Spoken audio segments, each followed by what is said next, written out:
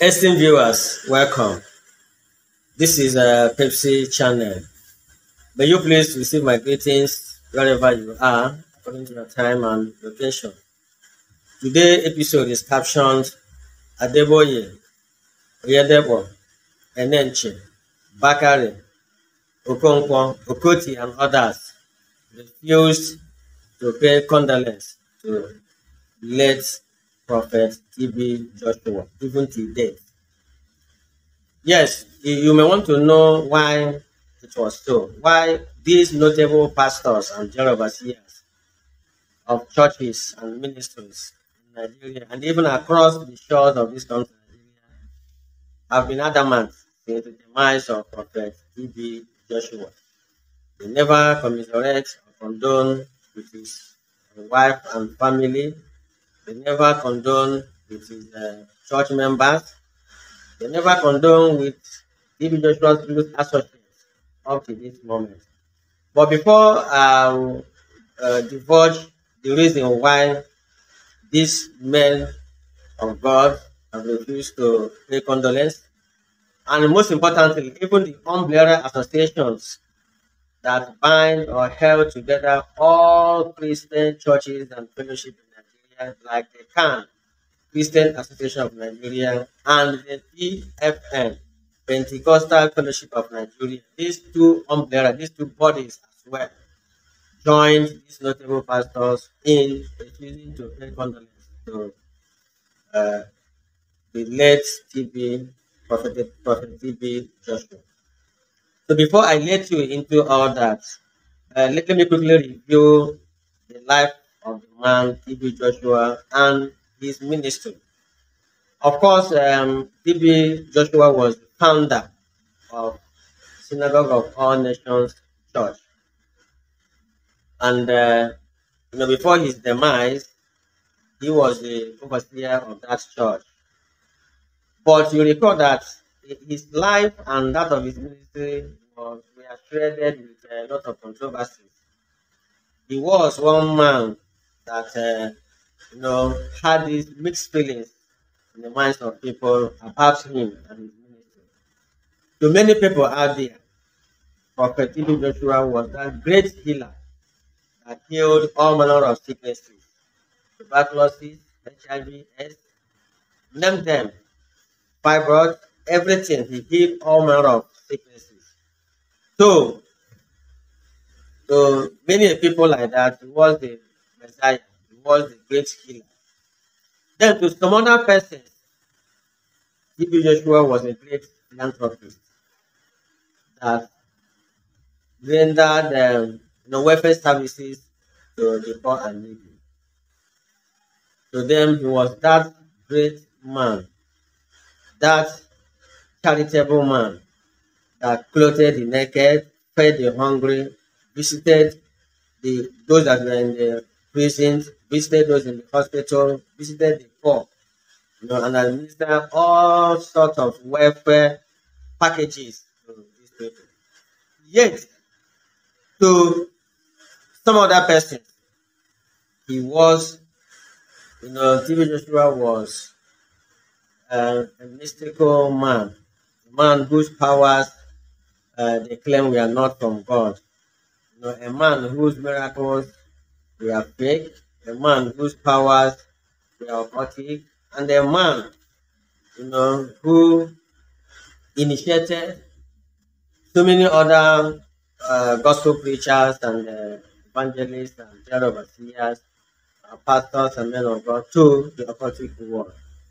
This is the impression faction of people had on him, had about him.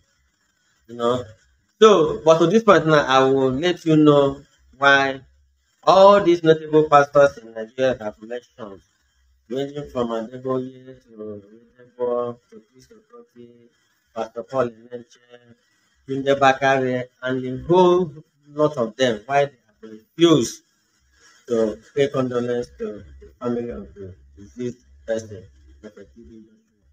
or why they associated themselves, including the CAN and the PFN, the umbrella body of Christian Association in Nigeria, even when throughout in the lifetime of TB Joshua until now that he has passed on.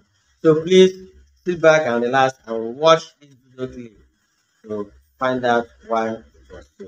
Followers and Nigerians at large are calling out and dragging popular and powerful men of God who have adamantly refused to speak or send condolence messages to the family of the late powerful man of God. So, who are the pastors who snubbed TB Joshua's death? Chris Okotie. It's no secret that there was no love lost between the senior pastor of Household of God International Ministries, Chris Okotie, and TB Joshua. Okotie had always maintained that the late TB Joshua was a false prophet, performing miracles using shamanism. He believed TB Joshua was in an occultic group and even initiated many other pastors, including Pastor Chris Oyakilome. Sometimes in 2013, Okotie boldly declared that TB Joshua is the son of the devil. Coming after the death of the late televangelist, it is no surprise that Pastor Chris Okotie refused to commiserate with TB Joshua family and followers. Most people were shocked when he instead chose to mock and rejoice over his untimely death publicly. Mocking the death of TB Joshua, whom he called Lucifer, Okotie quoted a Bible passage that reads, "Sit at my right hand until I make your enemies your footstool." He then went on to say, "The wizard of Endor who assumed the title of Emmanuel has been consumed by divine indignation, and now his disciples bewail his ignominious exit. Yet, no marvel, 1/3 of God's angels followed the disgraced anointed cherub, Lucifer." Wow. Many described his message on TB Joshua's passing as very shameful, especially because it is coming from a pastor. Bishop Mike Okonkwo. Bishop Mike Okonkwo, the founder of the Redeemed Evangelical Mission, TREM, has also refused to commiserate with both the family and followers of TB Joshua. While he was still president of the Pentecostal Fellowship of Nigeria, PFN, he labeled TB Joshua as one of the many fraudulent pastors that modernized cultism by injecting the name of Jesus Christ into their largely unbiblical practices. He was also one of the many pastors who solidly stood against TB Joshua's application to join PFN. Anselm Madubuko. In 2002, Apostle Anselm Madubuko, the General Overseer of the Revival Assembly Church, called TB Joshua an occultist. His statement read, "Joshua claims he was born again in his mother's womb. It is tragic that spirit-filled people are led astray by him. Now that TB Joshua has passed to the great beyond, it seemingly looks like he still stands by his beliefs and wants nothing to do with him, hence why he turned blind eyes after his death." Pastor E.A. Adeboye. The General Overseer of the Redeemed Christian Church of God, Pastor E.A. Adeboye, had never hidden the fact that he doesn't like the way the late TB Joshua went about his ministry. He once said that he could never worship in TB Joshua's church as they were not on the same page about salvation. Yes, he was also one of the many pastors who stood against granting the late televangelist permission to join their fold in the Pentecostal Fellowship of Nigeria. After TB Joshua's death, he has also refused to commiserate with his family and followers. Some of his members are trying to excuse him because one of his sons passed away last month and he may still be grieving. But not everyone is buying it, because in the wake of the Twitter ban, Pastor Adeboye is one of the few pastors who condemned the government publicly and has been the most vocal about it. David Oyedepo. As far back as 2012, David Oyedepo, the General Overseer of Living Faith Church, hosted other top pastors where they joined hands to pray to God to prevent TB Joshua from deceiving Christians with false miracles. He also was amongst the pastors who declared that TB Joshua is dangerous to the body of Christ both in Nigeria and globally. Even days after the death of TB Joshua, it seems like Oyedepo stands by his earlier statement and doesn't think it deserves so much as a little recognition from Christians or men of God in his grave. Tunde Bakare. Pastor Tunde Bakare of the Citadel Global Ministries severally denounced TB Joshua as fake based on God's vision. It is now believed that this is why he also has refused to commiserate with the family of the late prophet TB Joshua. Paul Enenche. Paul Enenche, the senior pastor of Dunamis International Gospel Ministry Centers, has also been silent about the death of TB Joshua, and this is seemingly connected to the fact that TB Joshua was never recognized by CAN or PFN in his lifetime. Pastor William Kumuyi. Pastor William Kumuyi has also ignored acknowledging the sudden passing of TB Joshua. Like Paul Enenche, his silence is believed to be because the late prophet was never recognized by CAN or PFN in his lifetime. Chris Oyedepo. For a long time, Chris Oyedepo of Christ Embassy Church was friends with TB Joshua. In fact, there were reports that TB Joshua initiated him into his cult and gave him powers to start his healing ministry. But over the years, Oyedepo slowly distanced himself from TB Joshua for obvious reasons. Some say he didn't want to be an outcast like TB Joshua and wanted to be accepted into the fold of CAN and PFN. Sadly, he has also joined other top pastors who refused to send condolence messages to the family and followers of TB Joshua. Laddie Thompson. In the time past, Laddie Thompson, the senior pastor of Living Waters Unlimited Church, was accused of hating TB Joshua to a point where he began sponsoring the publication of his ex-disciples aimed at destroying his image. Sadly, even in his grave, Laddie Thompson has refused to drop his grudges with TB Joshua by refusing to commiserate with his family. TB Joshua is dead. Somebody shout hallelujah! Apparently, TB Joshua was disliked by top Nigerian pastors and pastors from other African countries. A Ugandan pastor, Jackson Senyonga of Christian Life Church, was seen jubilating with his church members over the death of TB Joshua. In the video, which has since gone viral, it could be heard saying that the late prophet sacrificed the life of others, thinking his own life was worth more than theirs. He said he was a fake prophet and his death means victory. Further speaking, the Ugandan pastor claimed that the late TB Joshua initiated some pastors into witchcraft and he was the biggest witch in Africa. He then prayed that fire consumes other false prophets and fake preachers in Africa.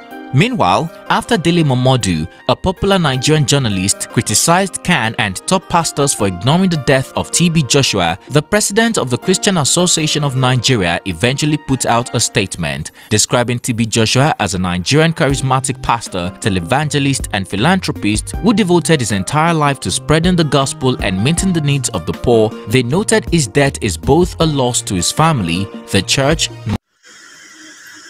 Viewers, welcome back. You have watched the videos, and TB Joshua, even when he was alive, made several frantic efforts to identify with CAN, Christian Association of Nigeria, and the Pentecostal Fellowship of Nigeria. He made attempts to join them, to associate with them, but they refused him bluntly. Calling him names. Some call him occultic, some call him satanic, they call him devilish. They call him all manner of names, all sorts of names. So I don't know whether those some even accused him that he was not born again. Because Prophet TB Joshua, when he was alive, claimed that he was born again right inside his mother's womb. So they found this ridiculous and they labeled him, as such. They call him so many negative names. So I don't know whether those names came as a result of envy, because of the fame of the TB Joshua gathered for himself. He was a man who was well known across far and near, across the shores of this country, Nigeria. So do you think, the ostracization or not allowing him to join the umbrella body, they can, and also various notable pastors and overseers refusing to associate with him, do you think that was born out of envy and jealousy because of his popularity, or do you think that those allegations level against him, hold some water? Please use the comment section to express your feelings. And this is, like I said earlier on, this is Pepsi channel. Like this video, share it, and then subscribe to this channel, Pepsi channel. And don't forget to hit the bell button so that each time I upload a video, shall come your way. Till I come your way next time, God bless you. Thank you.